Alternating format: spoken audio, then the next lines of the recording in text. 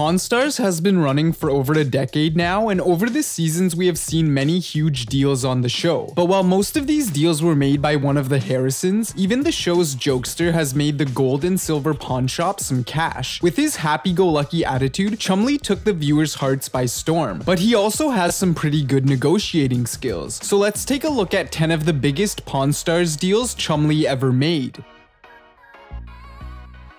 Chumlee is often portrayed as being clueless, often breaking things, ignoring his bosses, or making terrible deals. But every once in a while, even the Pawn Stars goofball makes a good deal. When a customer brought in a pair of vintage nickel-plated Scottish pistols, asking for around $8,000 for the 175-year-old saw-handle pistols, Chum made the right decision by calling in an expert. Alex Cranmer confirmed that the pistols were a creation of Alexander Henry, the most famous gunmaker from the Victorian era. Alex estimated that the pistols could bring around $5,000 to $6,000 at auction, so the owner lowered his initial asking price to $4,200. Chumlee eventually got his customer to agree to a price of $3,300, sealing one of the best deals in his career. Chumlee often seems to be the scapegoat when something goes wrong at the pawn shop, and especially in the earlier seasons, he usually deserved it. In one episode, he was minding the shop by himself when he was offered a Gibson mandolin.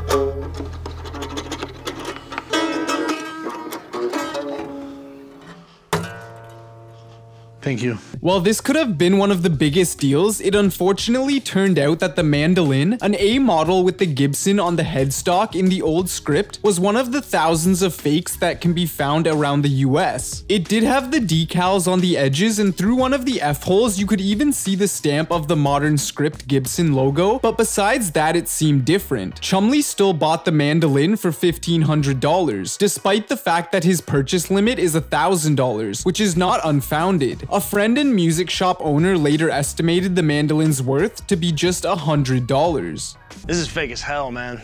I just paid $1,500 for that. Ouch. In season 4, Corey and Chumlee met a guy to look at a 1986 Buick Regal. Chumlee immediately fell in love with the car, prompting Corey to remind him that you're supposed to pretend like you don't like it when you're buying it.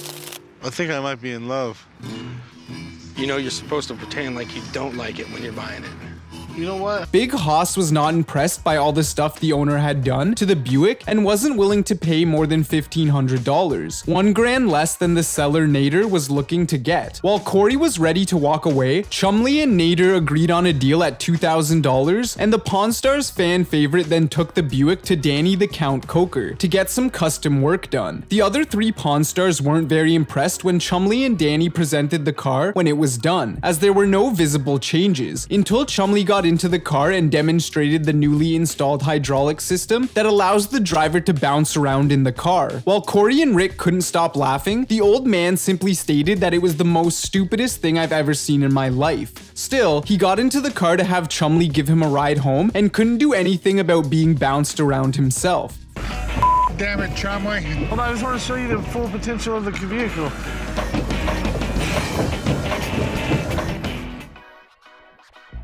When a guy came in with an old book about how to play different card games, Chumlee didn't really understand why the customer was asking $1,500 for it. $1,500, man, I was thinking 20, 30 bucks. I looked online, I found one similar, and they were asking 25. Fittingly enough, the seller had won the book in a poker game, and when Rebecca Romney came to appraise it, she was pretty excited. Published in 1866, this book was one of the first books on how to play poker, with the very first one recorded being from 1858. The rare book expert said that it was worth around $2,000, and with Vegas being the perfect market for a book like this, Chum was eager to make a deal. Although he didn't meet his customer's new offer of $1,800, they eventually struck a deal at $1,375. Which was actually pretty close to the seller's original offer. In the season 9 episode I'll Be Doggone, a woman brought in a Snoopy book from 1958 with the hand-drawn picture by author Charles Schulz. Then the next caption, you got Snoopy doing the dog paddle on the back, just coasting along. I guess they're mad Snoopy can just swim like that. While she was hoping to get $5 grand for it, Chumlee was not sure how much the book was worth or if the drawing was actually by the author or had perhaps just been added by the customer's uncle. So he decided to call rare book expert Rebecca. The book lover was happy to see the book in such good condition, with the paperback still intact and the red color of the cover not really fainted. However, she also pointed out that one had to be very careful with the drawings when it comes to shawls, because about half of them were fake. Luckily, she found this one to be real based on the fact that it was drawn routinely and that the signature had ink blots that would be impossible to fake. Because the drawing was of Lucy and not of Snoopy though, she estimated its value to be around $3,200 to $3,500. While the customer now asked for $3,000 and then went down to $2,500 and even $2,000, Chumlee wasn't willing to go higher than $1,400, and he eventually got her to agree to that. Rapper Flavor Flav rose to fame as a member of the hip-hop group Public Enemy in the 1980s, and in season 14 of Pawn Stars, he came to the Harrison's pawn shop with a statue of O.J. Simpson. So yo, the reason why I brought this here to you is because I know that this is the place for me to get my right deal. He then proceeded to introduce Chumlee to the statue, which was the original statue that once sat poolside at OJ's home on Rockingham Avenue in Los Angeles, until his estate was liquidated in 1999. The hip-hop star was looking to sell his bronze friend because he didn't have enough space for him at his house, and he was convinced that the statue was worth at least $125,000. After taking a closer look at it, Chumlee said that the most he could do was probably $75,000 to $80,000, and only after checking with his boss. Flavor Flav was pretty disappointed and seemed almost angry for a moment because he didn't seem to understand why Chum couldn't go higher than that, even though he knew that the O.J. Simpson statue would sell for over $100 grand at auction. That's the best you could do for me, $75,000 to $80,000. That's the best. I think that's a good offer. I mean, come on, man, you the pawn star master, G. Ultimately, the rapper understood that the pawn shop still needed to make a profit, but decided that he'd rather hold on to the statue than try to sell it at auction himself. In the season 8 episode Lost in Spacelander, Chumlee spotted a very special bike when driving by some random guy's house. Sensing that this could be his lucky day, Chum decided to stop and check out this 1959 Bowden Spacelander. The owner revealed that only a handful of these bikes were actually in private hands, with most of the other exiting ones being in museums. This man had received the bike as a present for his 10th birthday, and despite having a hard time parting with it, he decided to sell it to Chumlee. His initial asking price was 20 grand, while Chumlee only offered 7. how much you trying to sell it for? 20,000. Ooh-wee. Would you be willing to take 7,000 for it?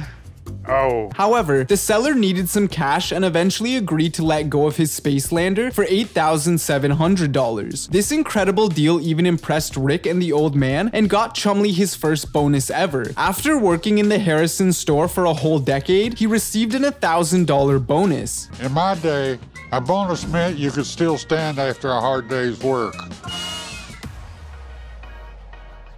In season 15 of Pawn Stars, a guy named Kyle walked into the Harrison's pawn shop with an incredible vintage Beatles vinyl collection. After 12 to 15 years of collecting, he was ready to sell the records to start a new collection and was hoping to get $26,500 for the old one. It contained a few albums in different variations, such as some that only fan club members got, first pressings, and even a few records that were printed so quickly to meet the demand that they forgot to include the information about the producers. Chumlee was aware of the Beatles' great popularity even to this day, of course, but he still decided to call in Clint McKean, the owner of Moondog Records, who immediately picked out some cherries like sealed records and records with so-called hype stickers that listed some of the band's hit songs. The expert was pretty impressed by the huge collection, with so many sealed records in near mint condition, and estimated that they had a retail value of about $30,000. Chum's first offer was just 15 grand, and Kyle wasn't happy until the two ultimately agreed on a price of $20,000.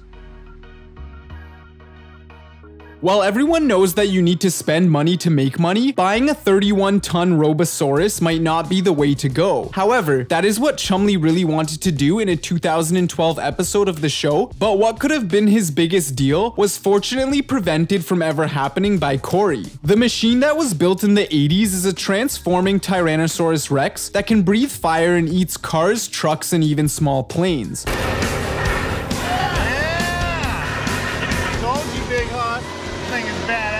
The seller tried to convince Chumlee and Big Hoss of his money-making machine by claiming that they could earn up to $25,000 a day by renting it out. However, the seller was asking for an insane price of $1 million, and Corey ignored the overly excited Chumlee, calling Robosaurus the biggest, most impractical thing he had ever come across. And not buying the Robosaurus was definitely the right decision, as the last time the machine changed hands was at a classic car auction in Arizona in 2008 for the low price of $575,000.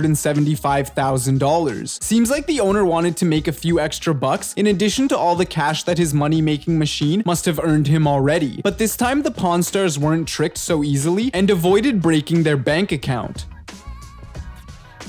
There have been a number of celebrities making cameos on Pawn Stars, but one of the most memorable ones was surely UFC President Dana White's appearance on season 15. Rick had just been returned his early 1600s Japanese katana after a 2-year-long restoration process in Japan, and being an avid collector himself, Dana White expressed his interest in buying this special sword. Chumlee managed to get his celebrity customer to agree on a price of $30,000 for this katana, and convinced him to spend an additional $30 grand on a few other swords for his weapon room as well. When Rick found out that Chum had just sold his favorite sword, he wasn't very happy, until he saw who the buyer was. Recognizing a fellow sword enthusiast in Dana White, Rick offered him yet another katana, and the two quickly struck a deal at $9,000. While that was a great deal as well, it definitely wasn't enough to steal Chumlee's thunder, since he had gotten Dana White to cash out at a whopping $60 grand long before Rick ever entered the scene.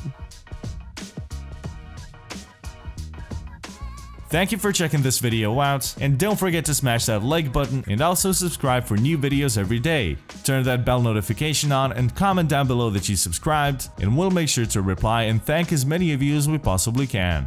Once again, thank you for watching and see you next time.